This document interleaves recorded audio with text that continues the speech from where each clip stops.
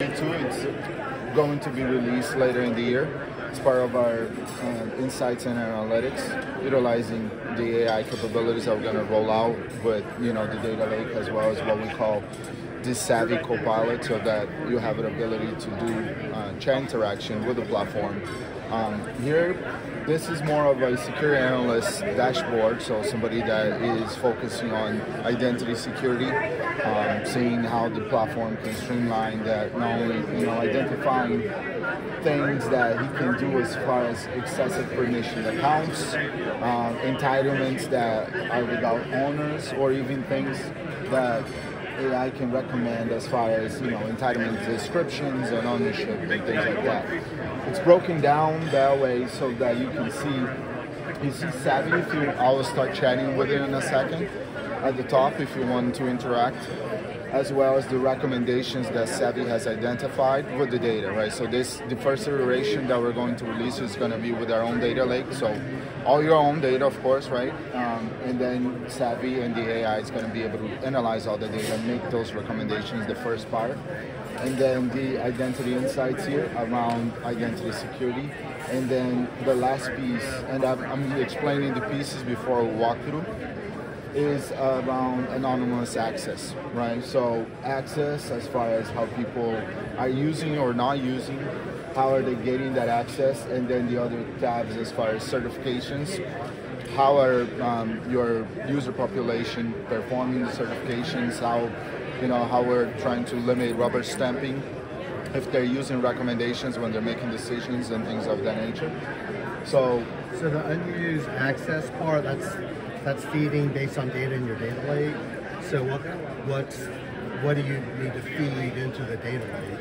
Yeah, it's a great question. So for us to be able to identify unused access or even permissions, right, we're always dependent on the endpoint application. So, if we're thinking about an AWS, we can connect with the Access Analyzer, and then Access Analyzer will feed the data. For connecting with Active Directory would be last logon date, right? So it depends how the endpoint... So it's not like ingesting SIM logs, it's just...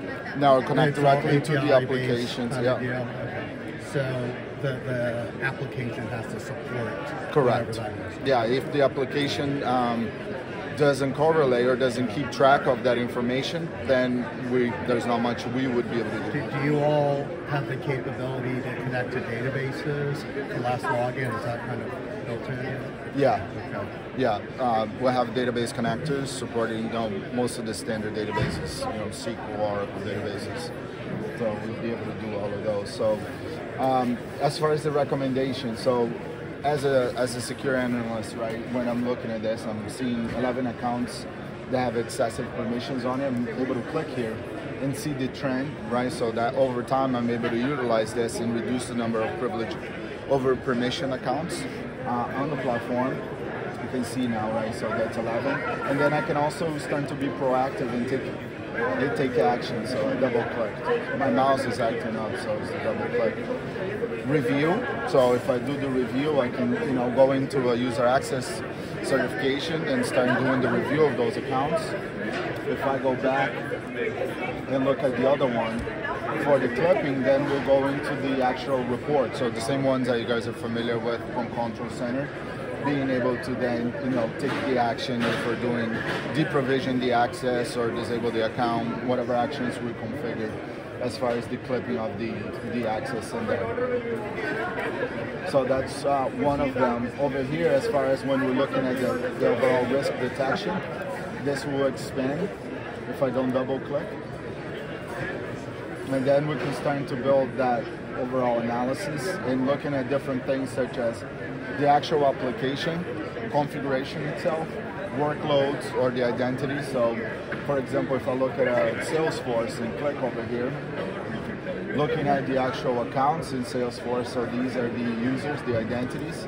If I expand it here over in Phoenix, for example, Phoenix as that account, why is it a risk, right? And we can see that it maps to those risk signals at the top, whether it be an SOD, a peer access outlier, out-of-band access, or even a dormant account. That, to the point earlier, if the application has identified last logon date, for example, hasn't happened in 6 months, we're going to flag it as a dormant account, and then we can make a decision whether or not do we contact the user? Do we disable the account? Because, you know, odds are if they haven't used it in 6 months, maybe they don't need it.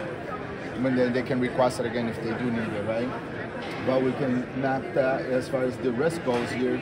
This is over permission. You see the account has system administrator as well as a member of the admin group itself. So, you know, we present a high risk unless they need it. You can probably do more of a time-bound access on the overprivileged versus having it permanently assigned to the account. Are you reviewing that there, or could you assign it to somebody to say, hey, you need to look at this from this screen? Yeah, from this one, I don't know, what type of capabilities we would include on this one when we do release it. I think that if we identify here, I don't see why we wouldn't identify on the other one that we saw, the 11 accounts with the recommendation of Savvy, and then that one we can start a certification from there or even assign it to a team to review it as well. Yeah. The last one I want to look at it as far as the workforce identities. So we see the users that we have identified, and if I click on one like Phoenix again, we see all of the accounts that they have and why they are being classified as risky, right? So on the asset, for example, if I click on the AWS account over here, we'll see that it has access to the administrator role, and that gives you the admin rights to this ES bucket, right? The S3 bucket over there. So does he need it? Maybe we'll do a review, maybe we'll contact the user, maybe we're trying to do least privilege versus, you know, full admin rights in there.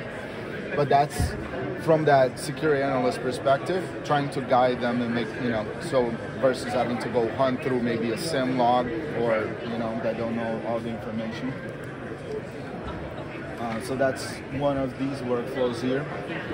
Now, for example, if I want to interact with Savvy from a chat capability, right? So I can start typing over there, and then you'll see once I click enter over here.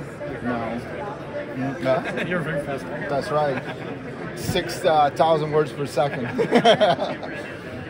So we'll see here that we've asked Savvy about the Azure AD owner, and we're also friendly reminded that it's no longer Azure AD, it's Enter ID. And I can say, okay, give me in the past 6 months.